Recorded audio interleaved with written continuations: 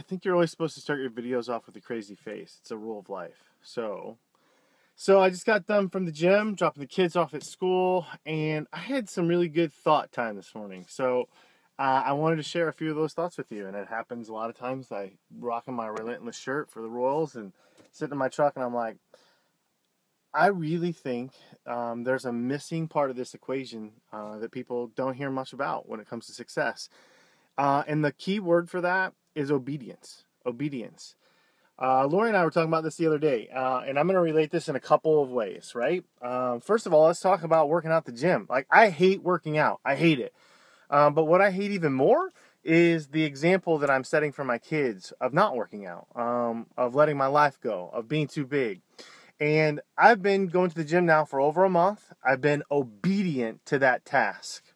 There's been so many mornings, and this morning was one of them, man, where I did not want to go to the gym. I just didn't. But I know that my obedience is maybe the biggest part, at least right now, to my success. Obedience is what's making me do what I'm doing, right? I know I have a purpose. I know I have a passion. And so that's what we talk a lot about, especially in our business. Like, you've got to understand your why. You've got to understand what you're doing. You've got to find your purpose. You've got to find your passion. And I think those things are true. But sometimes you have to be obedient before you can find those things. And we don't hear much about that. And Lori related it really well the other day. And she was talking about her spiritual life, talking about God. She grew up in a very strict Southern Baptist home.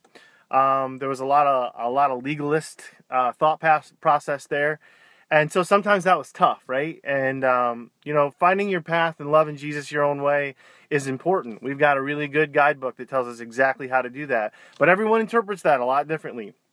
And it's easy to be critical of an upbringing that's challenging like that.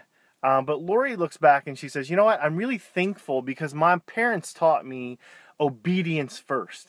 They taught me to be obedient to the task. Like, I didn't always feel like going to church. I didn't always feel like going to small group. I didn't always feel like reading my Bible. But my mom and dad were big on being obedient. They were big on being obedient. And then at the gym this morning, I was thinking, man, we don't talk much about obedience because, well, first of all, I think a lot of us don't even understand that. But secondly, obedience is not fun to talk about. Like, there are so many things that we do that we don't necessarily want to do or like to do, and that paints some kind of a dark picture. Like, oh, we're a bad person because we don't like the things that we're doing.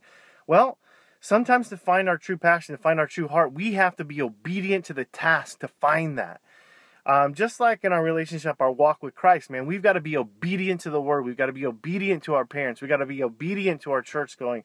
There are so many things that we have to be obedient to first before we find success with that relationship. And so our business is exactly the same way. I'm laughing.